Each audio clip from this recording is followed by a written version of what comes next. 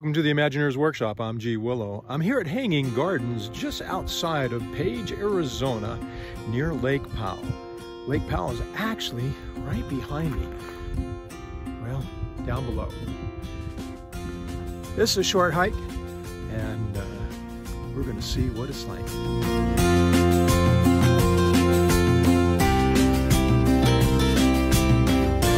Amazing sandstone geography.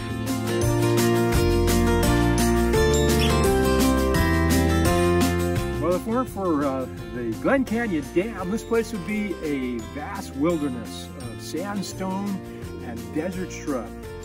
But when they built this dam, it opened up all sorts of recreation. And here we are, the Hanging Garden, just down the trail. Well, it's late in the afternoon here on this October day, late October. The weather's just perfect for hiking. This would be a scorcher if it were any other time of year, especially in the summer months.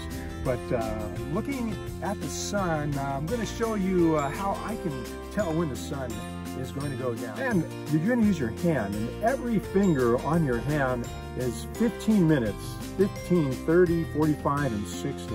And what you do is you hold your hand up to the sun and to the horizon, and then that tells you how many minutes it is until the sun goes down. So when you're out hiking, you can check yourself, and so we've got about 2 hours before the sun sets. We'll see if that's accurate. At least sets over the horizon. Well, this trail just kind of goes up and it's outlined by some rocks. And you don't have to worry about making a footprint on this stuff. The wind's going to blow it away or the rain's going to wash it.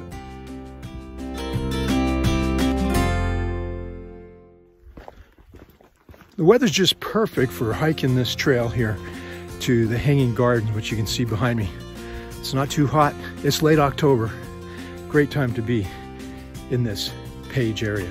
Well, not too far from the parking lot, up here on the side of this sandstone cliff is the Hanging Gardens, and you can see where the water drips down and waters this Hanging Garden. But you can see where the moisture is leached through and the salt residue along the wall of this little cliff here. I don't think we can go any further. I think you're right. I think we're gonna have to go back down.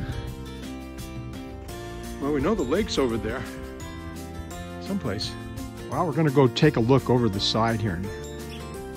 Doesn't look too far away, but I got a feeling it's a ways. It's a great view, wonderful view, fantastic view of Lake Powell with Navajo Mountain in the back and Tower of Butte, over 5,000 feet tall. This is the sacred land of the Navajo people. And not too far from here is Monument Valley.